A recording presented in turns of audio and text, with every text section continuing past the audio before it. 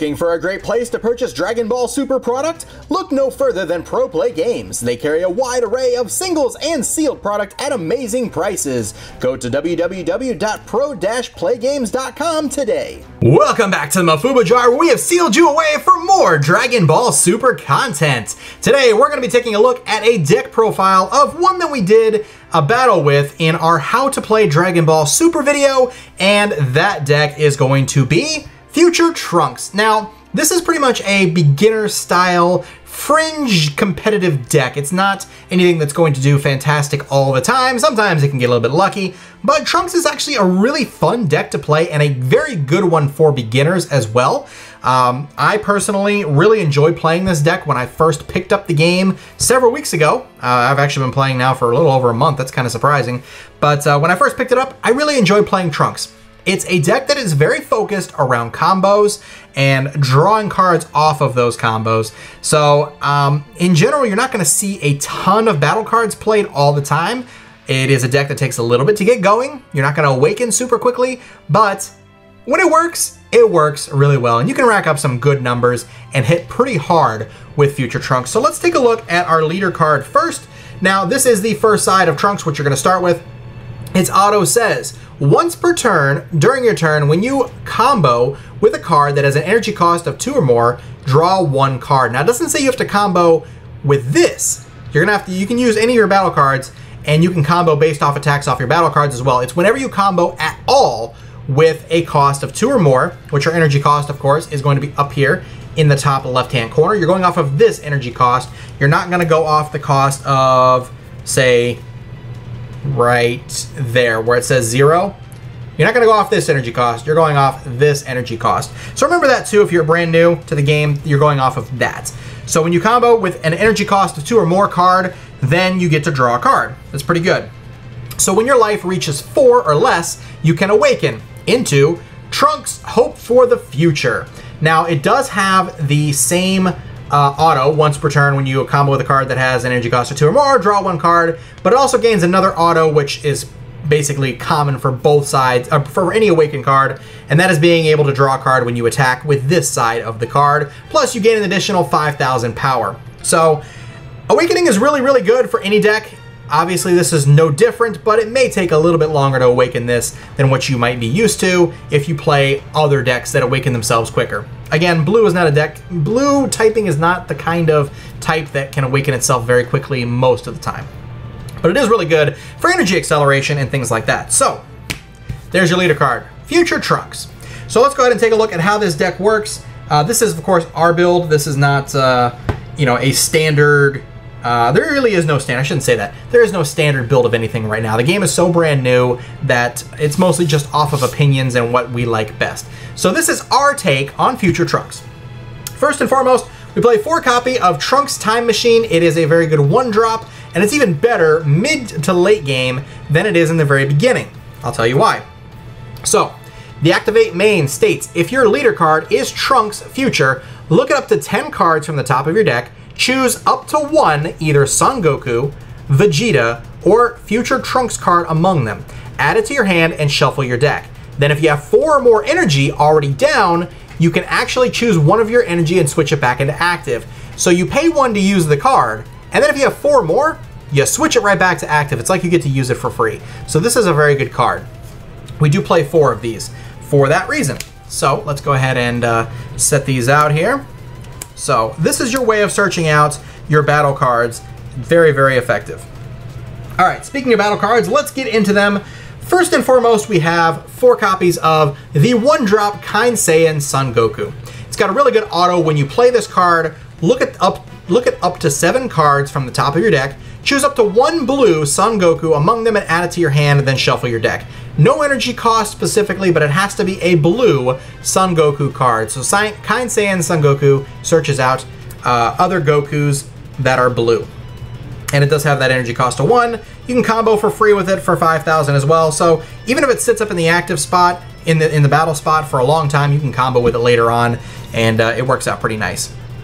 Okay, so next up, we got 4 copies of the 3-drop Trunks Creator of the Future.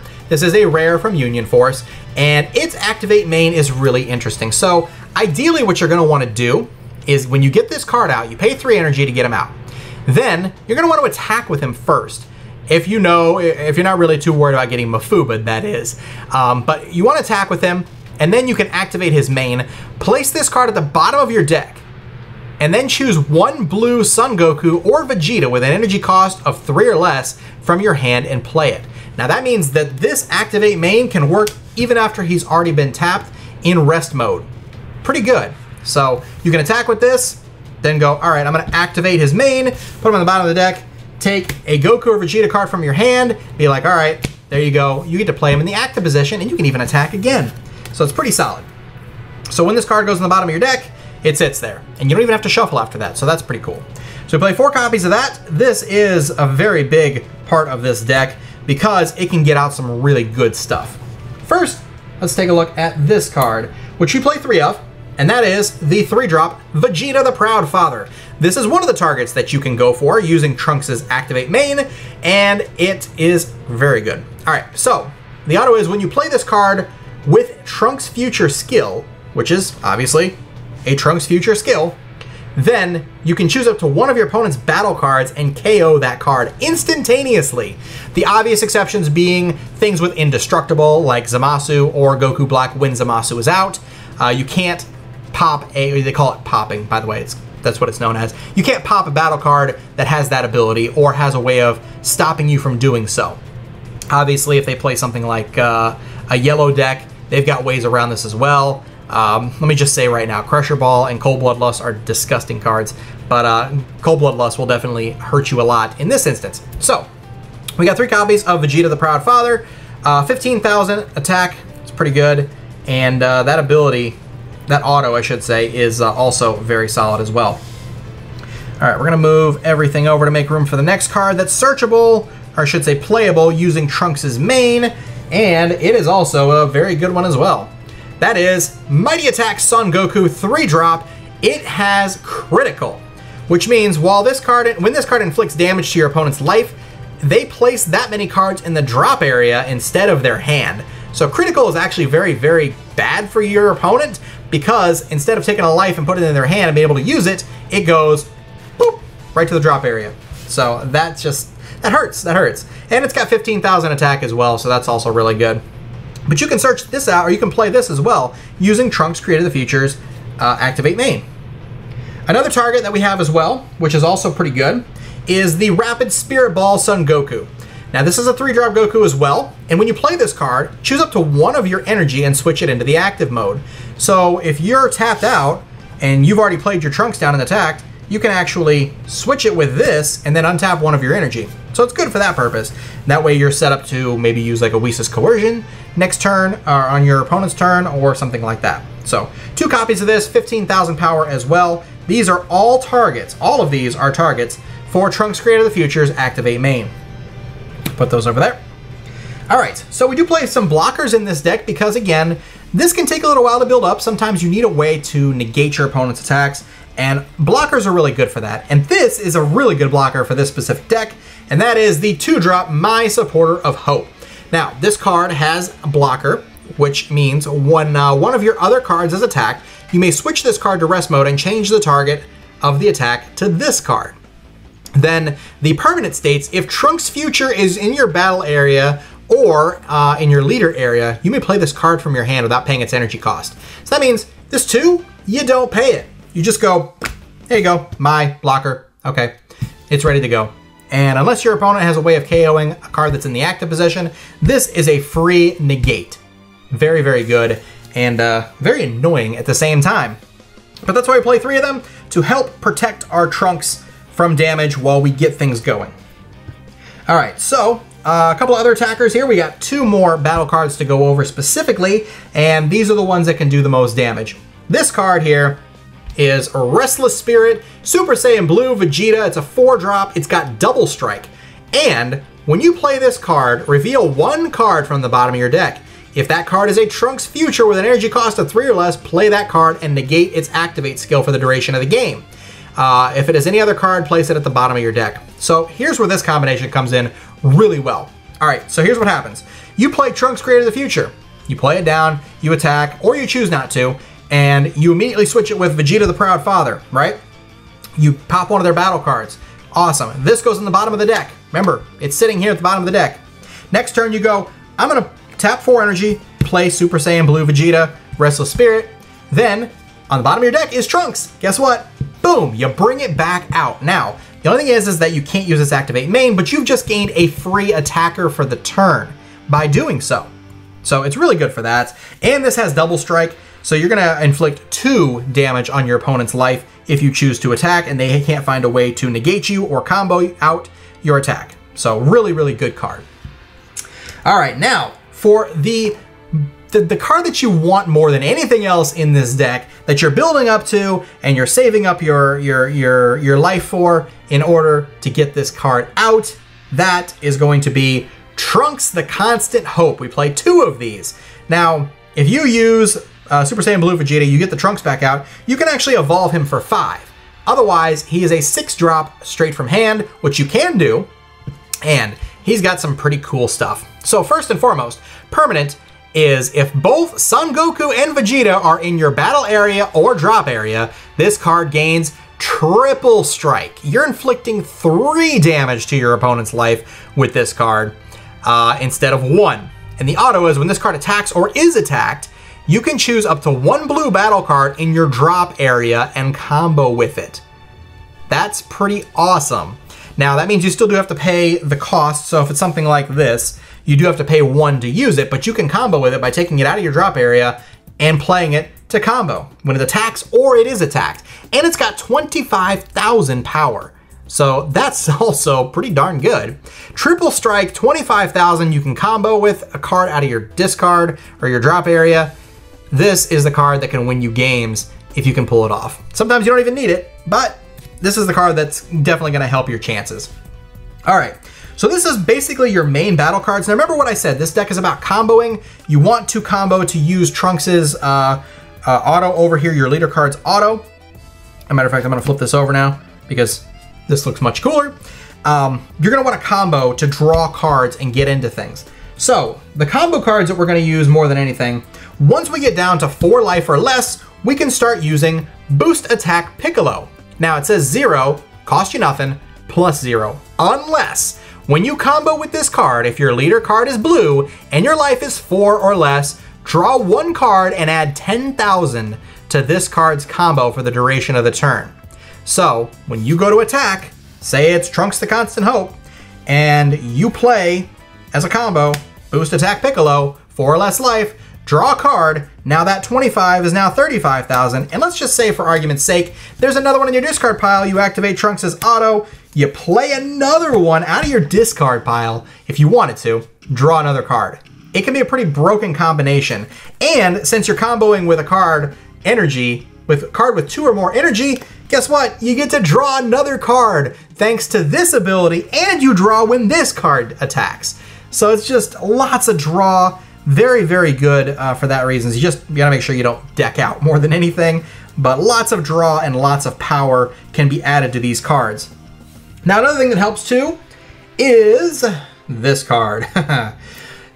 Furthering Destruction Champa. You never want to play this card down as a battle card. You always want to combo with it because when you pay that 1 energy, it gains 10,000 power, and when you combo with the card, choose one of your attacking cards and it gains double strike. So that turns single attack cards into double strike. Now, let me give you a nasty combo. You're attacking with Mighty Attack Son Goku, right? It's got critical. And you decide, I'm gonna combo with Furthering Destruction Champa. Now it's got critical and double strike. So if it manages to go through, your opponent can't negate it or combo out of it, they're putting 2 cards from their life into their drop area right away. That is pretty darn gross, if you ask me. But anything here that doesn't have double strike, you can do that with. You can do it with this Goku, you can do it with Trunks, you can do it with Vegeta. I don't really recommend using this because that's just kind of a waste. This already has double strike, and this has triple strike. So unless you don't have triple strike in a way of making it work with Goku and Vegeta being in your areas, you can combo this and give it double strike as well. But again, energy costs 3 or more, so when you combo with it, you're drawing a card because of Trunks' auto. So more draw, more combos. There we go. All right, so that's 4 copies of that. There's one more combo card that I really, really like with this deck, and that is Unyielding Spirit Trunks. You play it for, you can combo with it for free. You don't ever want to play it down in your battle area. This is a combo card. You don't want to attack with it. So again, keep it in your hand until you're ready to put it into your combo area. All right, so the auto says, during your turn, when you combo with this card, if your leader card is blue, choose up to 1 of your energy and switch it into active mode. So it's a free combo for extra 5,000, and you get an energy untapped, which can be very game-changing, honestly. When you get an energy back, you can do a lot of things on your opponent's turn that you could not normally do if you've been tapped out of energy. All right, so we're gonna put Unyielding Spirit Trunks here. All right, so now it's time to get into the non-battle cards. These are your extra cards for the deck. I like playing 2 copies of Senzu Bean. It's a good way to untap energy and also get an extra 5,000 power. So most of the time you don't want to use Senzu Bean unless you're being attacked, and you really only want to use it on your leader. Choose up to 1 of your cards. It gains 5,000 power for the duration of the turn. Then, after you've tapped your energy for Senzu Bean, you can choose 2 energy and untap them. So that works out really well too. You just have to have the 1 untapped in order to play it. So you have to have 1 energy available, play it, you get that one back, or whatever, any 2 energy, you get them back, whether you want that one back and another one, or if you want just 2 that have been tapped over here, different colors. It's hard to say. This is pretty much a mono blue deck. The only really difference is Furthering Destruction Champa, and you never want to play this as a red card. You're playing as a combo card, so you're always going to be pretty much untapping blue energy. Never put this down as energy, guys. I really don't recommend you doing that in this deck. But Senzu Bean, really good for that. And you're getting an extra 5,000, so that turns Trunks Hope of the Future into 20,000. Makes it a little bit harder for them to hit you hard enough to for you to have to take life. Now again, this deck can be a little bit slow to accelerate energy or not accelerate energy, to get going what needs to get going, such as Trunks the Constant Hope. So ways that we can help things along here, bring out some extra energy, is to play 4 copies of Objection. Objection says choose up to 1 card from your hand and add it to your energy. So you tap 2 energy to play this card, then you take another card from your hand and you play it as energy. For argument's sake, I turned it upside down, but let's just say it's another Objection. So now you have another energy at your disposal, but you had to pay 2 to get there. So it's really not available to you until the next turn, but it's a way of building up your board, making it a little bit quicker, putting down 2 energy for turn instead of 1. So Objection, really, really good for blue decks for that energy acceleration. There's also a way you can play it with the Bulma and Whis engine, but I'm not a big fan of Whis in this deck. I feel like playing or tapping 4 energy to add 1 can be a little bit counterproductive, because by then you're so close to getting what you need here for Trunks the Constant Hope, it just doesn't seem worthwhile. So there's your objections. Now let's go on to your counter attacks. This one is your first one. It's Mafuba. Yeah, that's right. Mafuba, the channel name. Negate the attack and place this card in the attacking card. Now, this doesn't work on leader cards. You cannot put this on a leader card. This is only for battle cards. Right here. These 4 here. This one. You don't want to put this in battle anyways. And these 2. Anything that's in the battle area. You can negate the attack, place this card in the attacking card, and at the end of your opponent's next turn. Yeah, the opponent's next turn. That means 2 turns they can't use that card.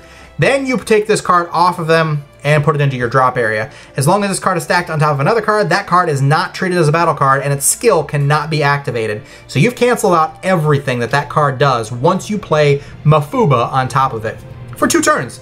You do it for their whole next turn and then their next turn after that. Pretty solid. So Mafuba's good for stalling out, basically, more than anything. And last but certainly not least, our last counter is the negate called Whis' Coercion. Now for 1 energy, you negate the attack, choose up to 1 of your energy and switch it back into active mode. So you must have 1 energy available to play this card. So let's just say I have this energy available. I go, all right, I'm gonna negate with Whis' Coercion. I tap the energy and then I untap it because the card says so. So it's like you use it for free, but not really, because you have to have at least 1 available in order to use it in the first place. So there's your 4 copies of Whis' Coercion, and this is the entire Future Trunks deck that we have put together for you guys. Hopefully you guys do like it. I personally like this build more so than anything else we've put together so far.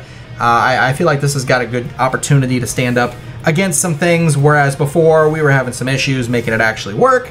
But Trunks can be pretty resilient, and we have lots of ways to negate. We got Mai and we got Whis. Those are the two best ways to negate attacks, block, whatever. And then we have Mafuba as well. While we set up for big turns, big turns going on into the later game. All right, guys, that's going to do it for our future Trunks deck. Let us know what you think in the comment section down below.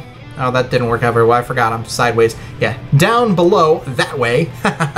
And I promise you guys, we do have a Dragon Ball Super mat in the works. Right now, we're still using our Pokemon Evolutionaries mat from our other channel. If you guys don't know about it, we do have a Pokemon TCG channel that is much larger and much more popular than this one. You guys can check that out if you're new to the channel. But we are working on getting a Mafuba Jar mat. Don't worry, we'll have one eventually. For now, we're stuck using Pokemon mats. I'm sorry. We came from Pokemon. What do you expect? All right, guys, thanks for watching, and we now release you.